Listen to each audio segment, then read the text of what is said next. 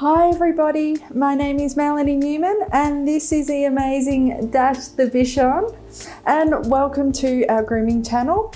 In today's grooming session, I wanted to talk to you guys about getting your pet summer ready.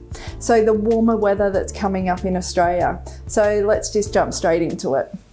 Our dog's skin is one of the most important organs in their body, so it's essential to look after their coat to help protect their skin.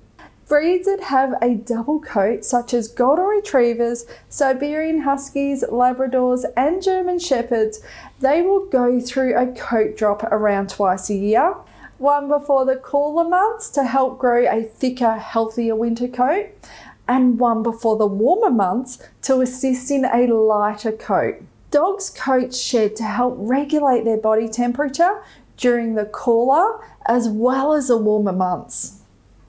If you own a double-coated breed, regular brushing and getting your dog groomed leading into the summer and during the warmer weather is essential. This will allow your dog's coat to grow the correct insulation and allow the correct airflow to assist in regulating their body temperature during the summer months. Breeds with coat types such as Shih Tzus, Maltese, Poodles, Bichons, and even Cavoodles will need regular trimming and brushing. A summer cut or a shorter cut can be ideal during the warmer weather, as it can assist in keeping them comfortable during those summer months, and it will also help prevent knots and mats forming.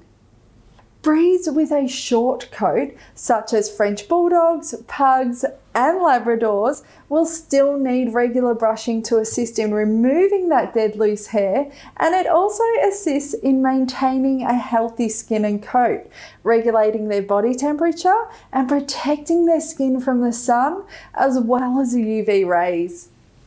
I hope these little tips help prepare your dog's coat for the warmer months.